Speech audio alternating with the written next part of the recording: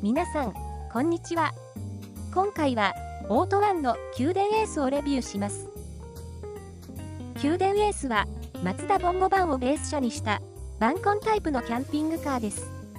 ベース車は、オプションで、タウンエースやグランマックスカーゴに変更できます。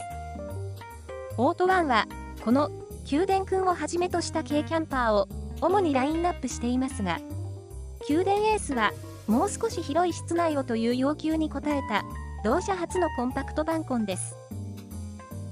KyudenくんやKyuden Aceというネーミングは、サブバッテリーの電気を車外に供給するコンセプトにちなんで名付けられています。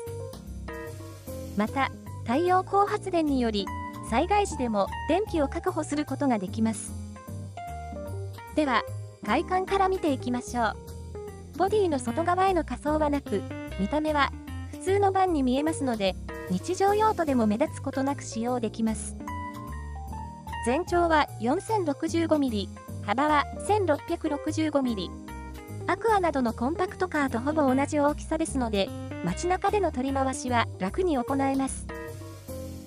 また、車高も 1930mm ですので、高さ制限のある駐車場にも問題なく駐車することができます。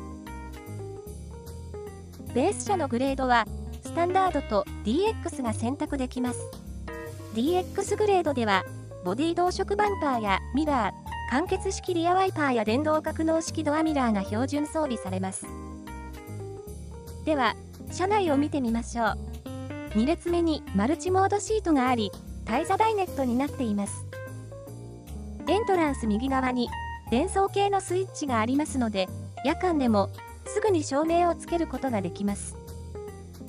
インテリアはシンプルで LED 照明が2箇所ついています。マルチモードシートを後ろ向きにするとタイザダイネットにファミリーでテーブルを囲むことができます。後部には両側にキャビネットが設置されており、左側のキャビネットにはギャレーが標準装備されています。2列目シートを前向きにすると、運転席と助手席を合わせて5名が前向き乗車できます。3点式シートベルトは4名が着用できます。シートをすべてフラットにすると、大人2名が就寝できるベッドになります。足元はギャレーキャビネットがありますので、多少狭くなっています。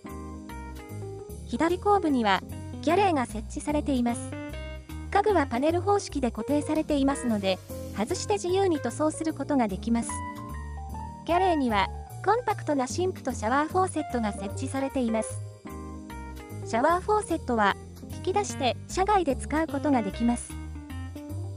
ここにはポータブルタイプの電子レンジが収納されています。天板をつけると広いカウンターとして使えます。この電子レンジはオプションで設置できます。また、取り出して車外に持ち出すことも可能です。後部右側のキャビネットには収納スペースが用意されています。シートの下も広い収納スペースとして使用できます。ベッドボードを取り外すと大きなカーゴスペースになり、背の高い荷物も積み込むことができます。55Ah のディープサイクルバッテリーが1個標準装備されますが、オプションで 100Ah のサブバッテリーに変更できます。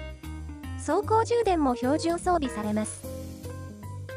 外部電源入力と 700W のインバーターも標準装備されますが、オプションで 1200W あるいは 2000W のものに変更できます。40W ソーラーシステムも標準装備。これもオプションで 100W のソーラーシステムに変更できます。そして、蓄えた電気は、このコネクターで車外に給電できます。Kyuden Aceの車体寸法は、全長 4065mm、幅 1665mm、全高 1930mm です。いかがでしたか？ Kyuden Aceは、軽キャンパーより広い室内を持つバンコンです。日常では、通勤や買い物に、休日は、1人や2人での車中泊を伴う遠出に対応できます。Kyuden Aceの仕様と価格は、下の説明欄をご覧ください。価格などを含めた、さらに詳しい比較表は、キャンピングカーファンのサイトでご覧いただけます。最後までご覧いただき、ありがとうございました。